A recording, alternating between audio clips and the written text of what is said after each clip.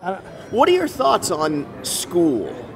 I'd be curious to see what your thoughts are on school, because back then, when we were students, right? Memorization was really 90% of school. Right. You don't need it anymore. It's like, do we need to have, like, do they need to change the current curriculum to map to 2020? Yeah, well, here's a great example. A good friend of mine, he's a principal at a private school. So he had to sub in for a teacher that was sick. It was on a Friday, 7th period, last period of the day. And so he gave these kids a riddle that would really make them, think and, really have to get the process going and whatnot. And so class ended, and they said, "What's the answer?" He said, "I'm not going to tell you. I'll tell you on Monday." And as one of the kids was walking in, they just said, "I'll Google it over the weekend." And so we're shortcutting ourselves. Right. Whereas we used to have to, golly, let's really think about this. Right. And I'm as guilty as anybody. Yeah. Oh, what's the answer? Oh, hold on, let me just Google that and I'll find the answer. I mean, but we used to have to think. Right. And now I don't wonder what the effect of that is. And is it good or bad? Like, and because now you have to think about different things, maybe. Right. But I almost think maybe it is better. Maybe it is like now it's like there's no lack of information, right? So now it just comes down to like marketing in a lot of cases. Right. Right. Well, my son even gets on me. I'm like, oh, well, let me Google that, and I'll write out this complete sentence. He'll like, just use keywords, Dad. Keyword. I'm like, what? I mean, you don't have to put a question mark in there. Right. No, you don't have to do that. So, but I can't imagine. Back in the day in college, you had to write a research paper. Well, you go to the library, and here's 7 books on your subject. You check them out. Right. You do your research, put it back, and then when the professor came back and said, "This paper sucked," you're like, "Professor, this is all the books I had to go from." Right. Oh, well, okay. Well, then then you got maybe a better grade. Today, what's your excuse today for having a terrible research paper? Right. You've got everything at your fingertips. Yeah. There's no excuse. So it's interesting. I'm glad I don't have to do that anymore. I should mention now at this point, because everyone listening and or watching is probably saying, "Who is this guy?" What's this guy sitting at the bar with Jono? Yeah. Pastor David Dendy. That's me. Yeah. Soon to be comedian. How does that happen? How does one go from Pastor David to comedian David? Well, we're not comedian David yet, but we're moving. We're getting close. Tell the people where you now. Most people, I did, as you know, I did stand up for 10 years. Absolutely. I didn't have a typical stand-up career. You're not about to have a typical stand-up career. Sorry, Ty, I just dropped my thing. Hopefully I'm still talking. I'm probably still talking. Tell me if I'm still talking. Anyway, most comedians, they go to open mic night multiple times. Then they grind away, they get a spot. You are starting in the big leagues, my friend. You're starting in New York City at Caroline's Comedy Club. Yes. Where all the greats have been, from Seinfeld to Howie Mandel to Chris Rock to Eddie Murphy, you name them. Leno, all the guys probably and girls. Pryor, maybe. I don't know. How did this happen? And why are you so crazy to want to do stand-up comedy? It's a great question. I wonder that myself sometimes. But I've grown up. I've always been fascinated with comedy. I mean, I love to laugh. I mean, my mantra in life is laugh often and fear not. And so I love to laugh. I love funny things. I love to make jokes and love to respond to jokes. But I grew up with Carson and Letterman and Leno and all those guys, and I've just always been amazed at stand-up comedy. I mean, and like you said, you did it for 10 years. I mean, people get up, and it's their job to make an audience who they've just met laugh. And I think that's got to be one of the hardest things in the world to do. And so... But basically, that's your day job. In a sense. In a sense, yes. I'm as a pastor, you get up there in front of people every week and share something that's meaningful and purposeful and applicable and hopefully helpful in people's lives and whatnot. And there's laughs in your story and the things you share with them. In mine. Not in every pastor's. I like that. I think that's what the problem with the church is. We don't laugh enough. People, I mean, when you think of church, do you think of laughter? No. And you probably, because we we as pastors, we haven't done a good job of sharing the laughter of life. Right. You know, I always think of it as stiff and serious. Right. So I'm out to change that, hopefully, or at least try to change that. Are you nervous? Actually, two questions. So I'll start with question one. Are you nervous? Yes. Even though you're used to getting up in front of, how many people are you normally talking to on any given Sunday? 350, 400, something like that. Okay, and so that's probably double what the comedy club holds. Right.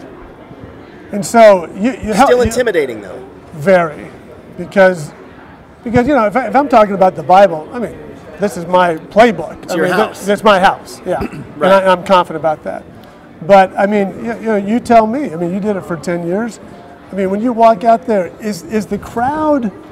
I've heard this, but I'm not sure I believe it. Is the crowd pulling for you, or as a comedian, or are they sitting there going, let's see what you got? yeah, prove it to me. What do you got? You know? That's interesting. Are they easy to make laugh, or is it a challenge?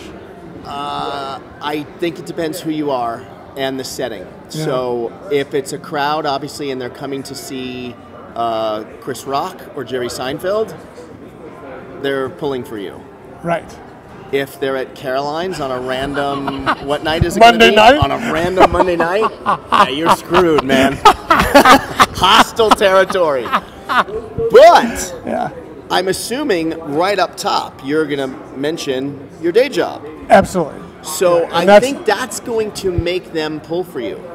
Okay. Because I think that instantly makes you... My dad, who doesn't do comedy, but as you know, has got some experience on stage performing. Yes, he does. Yeah.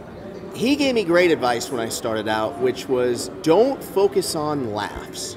Don't worry about laughs. Worry about just being likable. And if they like you, they will laugh at you.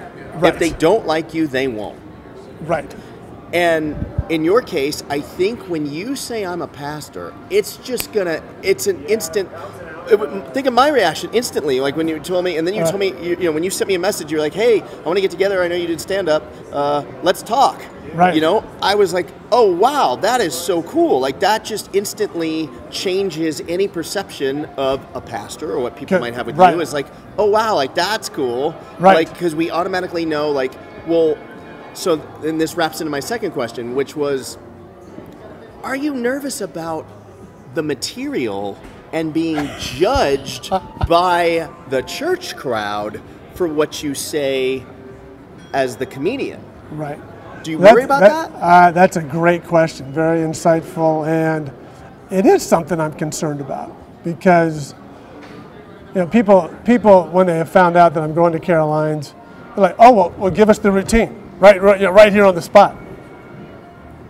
This isn't a comedy club. Right. This isn't New York City. This is, and this is, I think our hope is to move, obviously have this great experience at Caroline's. Yep. And then let's move to perhaps doing a one-man show type thing that we could do in churches. Yep. That could, biblical material, laughter, funny things, this, that. But there's material that I'll be talking about that I probably wouldn't say on a Sunday morning. Right. I mean, so.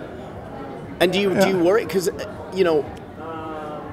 it's a risk you're taking. Like, I don't know if everyone can really appreciate the risk. I mean, obviously you're in control of it to a certain extent, but also you never know how someone, especially in 2020 now, everybody gets ruffled like that. Right. So, I mean, you almost could be, you're really putting your neck on the line. Right. And then there's also you have your set material. I'm not trying to freak you out here, by the way. No. You have your set material, right? Oh, yeah. But while you're on stage, stuff's going to come to you. Right. Because you're comedic. Right. And so it's in that area where an ad lib may come out and kill the room. Right. But could also be detrimental on the other side of life for you, depending, you know what I mean? Just innocently, not The most interesting question I've been getting is, are you going to drop any F-bombs? Yes. You know my thought on that. I want you to. I want you to just at the end. It's like the knockout punch to just be clean, clean, clean, even if there's some innuendo, and you just figure out whatever that joke is, and you knock them out with that. It's gold. But again, it's easy for me to say that because I don't have to live with whatever consequences there might be. Because I think there's probably tons of people in the church that would laugh. But there's also probably some people that would be like, "Are you kidding me? Like, you lose credibility, right? Yeah, almost career suicide. We can't go to church. We can't go to church there anymore. Right. So do you worry about that? A little bit. Yeah. Because everyone, at least the church, is like, well, is someone going to tape it? Well, of course they are. When do we get to see it? Well, you'll probably get to see the sizzle reel. Right. Which will be the nice, clean. Yeah. And any questionable material. I just thought of something brilliant. I think it's brilliant. Okay. I don't know if I should say it on here. Well, it's okay. Why not? The good thing is no one sees this show. So don't worry. It's still like a secret between me and you. That's right. What if off stage you could have it set up so that when you got to the F-bomb, off stage someone inserts the bleep for you, so it automatically bleeps you, and then your next punch is like, God is my censor, or whatever. God bleeps me when he needs to, or whatever. That might be kind of funny, and then you're off. Then now you're scot free. It's almost like you did the F word, but you didn't. Or maybe I could just quote you a lot. That would work too. Yeah, you're going to lose the day like job, my friend though. John says. Yeah. That might work. Yeah, John, but not the Bible John. Yeah. Yeah. John O. Yeah. It doesn't carry the same weight. So I'm excited about it, John. It's like I said, I've never done that specific thing before, and it's all due to our mutual friend Matt Kazam. Love Matt Kazam. Yeah, and he's put together this CEO and entrepreneur stand-up challenge. Genius. Where he takes people like me who've always wanted to do it. And how did you hear about that? Through the wonders of Instagram. I for a few weeks there, on Friday's Funnies, and I just put some joke out there. Right. And then one day he liked it, and I said, "Who's Matt Kazam?" So I looked him up, and there was his advertisement for the stand-up challenge, and I thought. So I messaged him, messaged him, and just said, "Hey, I want to know more about this." And so we Zoom called, and here we are. Matt Kazam, you couldn't be in better hands with Matt Kazam. Matt Kazam, I worked with at I believe the Riviera Comedy Club, or maybe Laugh Tracks Comedy Club here in Vegas at the Powell Station, which is no longer. Well, the Riviera is no longer either. But when I work a club, it closes.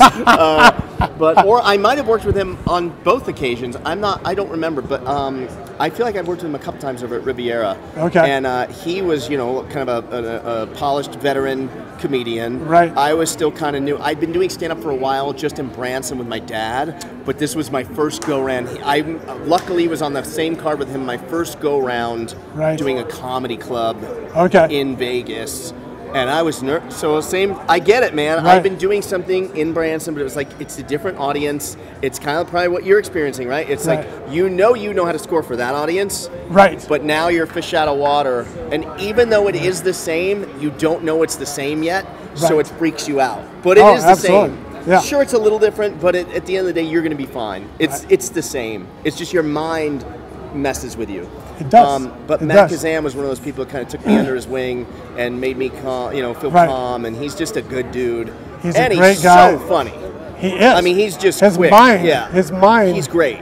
I asked him the other day. I said, "Did your mind ever shut off?" Right. He goes, "No." It's just the way it works. Yeah. So he's fabulous. So he's taken. I think there's 7 of us. That we've been on these Zoom calls week after week for the last couple months. Yeah. And we put material together, and we share the material with each other on the Zoom call, and that's been a fascinating experience. I don't know what it was like for you in your stand-up days, but telling a story and then having someone say, "Oh, if you add this in, oh yeah," and just this kind of this collaboration. What you're explaining though sounds nerve-wracking to me. Because it's almost like auditioning material to a small group of 5, 6, 7 people. That sounds nerve-wracking to me. And when you're doing that, are you delivering it to them? Just like you would normally do it. I couldn't do it. Yeah, I could not do that. And there's guys on the Zoom call. They're eating breakfast. Blank faces, right? Yeah, I was checking their, they're looking up, they're texting. Like I couldn't do it, man. Right. And so, and Matt, he's been very. He says this is the hardest audience to look at. 100%. So if you can do it in front of these, right. 6 or 7 on Zoom, right. You'll be able to do it. Now, the interesting thing is that you go through the material, and you might hear a few chuckles from everybody, but it's not enough that makes you pause and wait for the laughter to calm down, and then so that sense of timing. Yeah. It's going to be interesting. But I think you instinctively have that. I do. Already. Yeah. Yes. Which is good. Right. Yeah. Because I think you mentioned to me, it's definitely the hardest part is to wait for your laughs. Enjoy the laughs. Yeah. Don't walk all over them. Yeah. Give them time. Come back. And also enjoy the silence in the event there is no laugh. Right. And enjoying the silence and taking your time, and then even when you instinctively want to talk, tell yourself, nope, shut up for another 3 seconds. Right. Sometimes you get a laugh out of the silence. Right. And then even if you don't, it's just a good way to you keep the pace. They're like sharks, the audience, when they smell blood in the sense of fear. Right. You're doomed. They get after you. Yeah. Yeah. But I think you're gonna be fine because, like I said, you've been doing it. It's just not called stand-up. Right. What you've been doing. Right. And I think one of the original questions we asked was, on one particular Sunday, I think it was back in September, 4 people came out on that one particular Sunday and said, you ought to think about doing stand-up. Huh. I was like, okay. And then Matt showed up on the Instagram the next week, and I'm like, to be. Okay, let's Universe check it out. has spoken. It has. Yeah. So let's give it a try. And so would the goal be, like you said, to put together like a one-man show, and eventually would you segue completely out of? No, that's your roots. I don't see that. You would you would just marry the two. Exactly. But go on the road, and like I said, how long do you think a one-man show should last? Would you say? 60 to 90 minutes, right? Yeah, that's what I was thinking. Yeah. Hour 15, something like that. Yeah, that sounds about right. Yeah. And when you talk now, how long are you? Most people say too long, but, but maybe 20, 25 minutes, something like that. Yeah. And it goes quick. From my perspective, it does. Yeah. It does. And it's easy. How long have you been doing it? 31 years. Wow. Yeah. Wow. Crazy. Yeah. So it's just second nature to you. So that's what's been interesting too. If you'd said, hey, Dave, I want you to come to my church and you can speak for 13 minutes, I'd be like, that's it? Just 13 minutes? Right. But if you said, hey, come to my comedy club and speak for 13 minutes, oh, crap. 13 minutes? What am I going to say for 13 minutes? How long are you doing it, Caroline? It's 13 minutes. It's 13? Yeah. That's a long set for your first set. Right. Yeah. Right. Because usually 3 to 5 would be a first-timer. Right.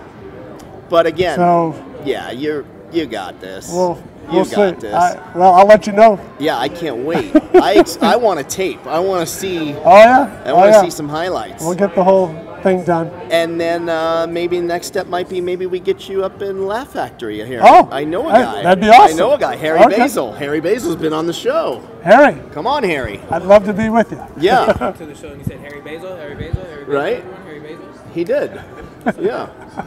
Yeah. That's good stuff, man. Yeah. So that's this coming Monday. Yes, 7 o'clock Eastern time. Now, on the plane, do you sleep on the plane, or are you a awake kind of guy on the plane? Or are you going to be going over this in your head over and over and over? I woke up this morning just making sure I knew the transitions. Yeah. From this subject to the next subject, and I think I've got it down. But on the plane, I'll still be going through it. Yeah, absolutely. Is that what you did? I mean, did you find yourself just freaked out? Yeah, I used to compare it. Not all my fighter friends are gonna laugh at me and DM me, but I used to compare what I did to being a fighter. Obviously, it's different because you're not throwing punches on stage, but it's the same kind of thing. There's an event. I have to be in front of a bunch of people talking, and you don't know what the reaction is going to be or the outcome is going to be, just like a fight.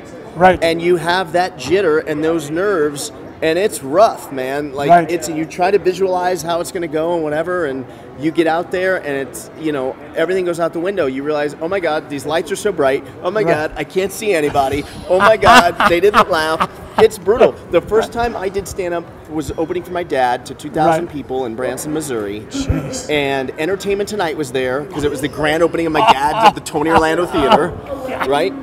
Bill Cosby's in the audience. Norman Brokaw, who has since passed away, but the chairman of the board of the William Morris Agency. Oh, sure. Wayne Newton, Bobby Vinton, Andy Williams, the whole Mel Tillis, the who's who of Branson. Right. And I was supposed to do 5 minutes, and I ripped through all 5 minutes of my act.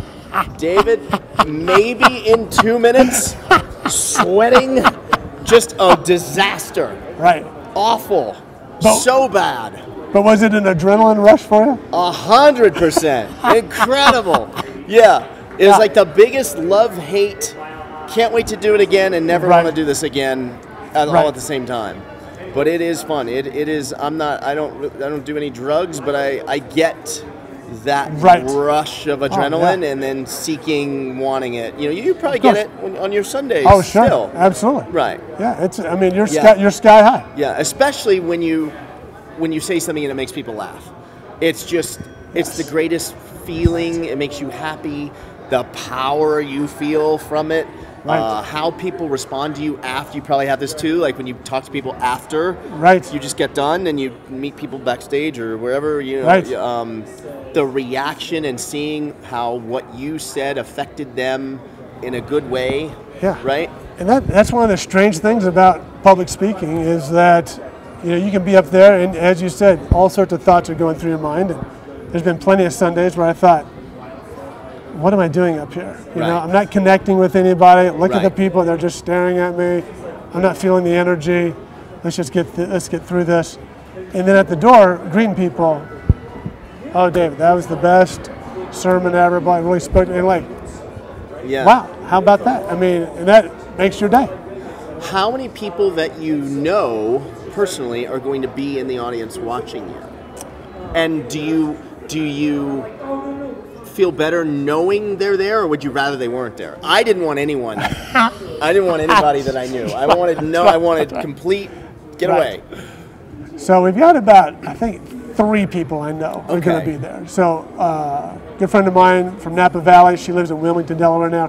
Her daughter lives in Manhattan, so she's going to take the train up. And And then a guy in the church works for the RJ. His daughter lives in New York City, so we're getting 2 tickets for her to come on down with a friend. And so that's all I know. A few other friends just couldn't make it, so we're going to try. But it's probably less pressure that way. Yeah, because like I don't even like. It's weird. At my dad's theater, I was fine after like a couple months of doing stand-up. Like didn't bother. Friends could come, and I had that act honed in. Right. When I did like a comedy club or something, I didn't want my friends to come. I didn't want anybody to come. When I opened for I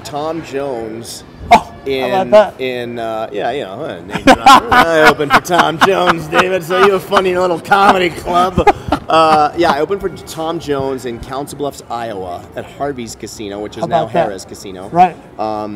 My dad surprised me and came in. Luckily, I did not know, because had I known he was out there, I might have lost my nerves.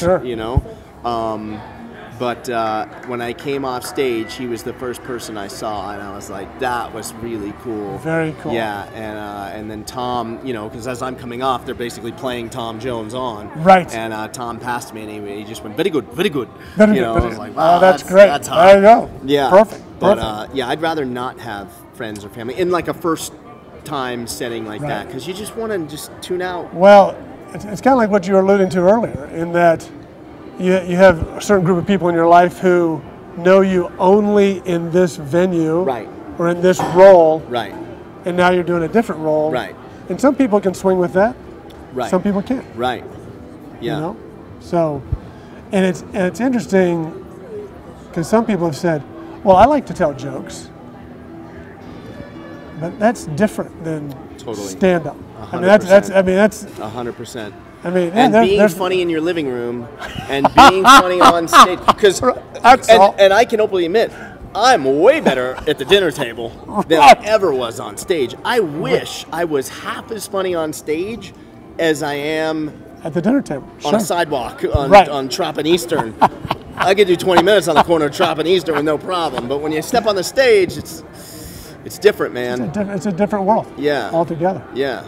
So, well, good luck with that. I can't wait. I can't wait to hear the result. I'll let you know. I'm pulling for you. I appreciate that more than you know. Thank you. And let me ask you, before we get out of here, you live in Las Vegas. You live in Sin City. This episode's definitely going to be called The Saint and the Sinner. What is it like for you living, like you had mentioned to me before we started rolling, you've never played a hand of blackjack. No. You've never played Keno even. Nothing? Right. No. Bingo in church, maybe? Bingo. Bingo, okay. Yeah. But now, is that because is it against your principles or? Well, I will, so I'll correct myself. Yeah. I have done a slot machine. Okay. And that $5 went by in a minute. I thought, does that? Yeah. So then my wife and I, we did one more time, and she lost her $20 in 2 minutes. And then I got up to $6. I won $6. Okay. And she came over and pushed that cash out button and said, we're done. All right.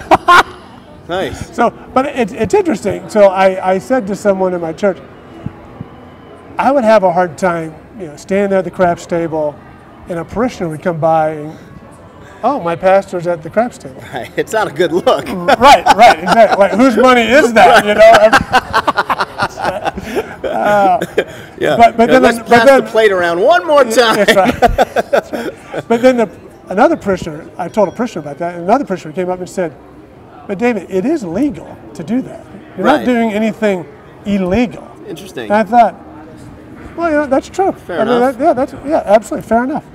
So, I don't know. It's just it's a weird position to be in. Do you find yourself living your everyday life though, like because I'd almost equate you to a celebrity in a sense, like you sort of are with a specific group of people. You do have to live under a microscope probably, and you're be a public judged. figure. And so do you subconsciously think okay, before you do, not that you're out living some crazy life, but you certainly probably.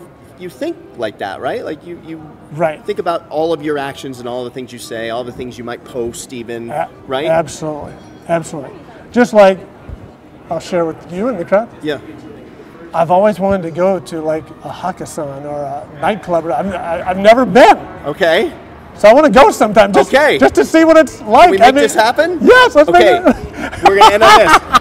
I'm taking you, and I'll make it easier for you. Okay. Whatever happens in the daytime is certainly legal, right? So let's take you to a day club first. Okay. Let's take you to Wet Republic. Okay. Over at MGM. All right. Where my little pint-sized warrior works. Yes, and we'll get Vanessa. I'll have them hook us up with a nice alcohol-free. Do you drink or no? No drinking. I can. You can. Okay. So we'll get with not to excess. Never.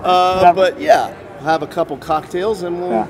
I mean, I hear about DJs, dancing, but I was like, does that really happen?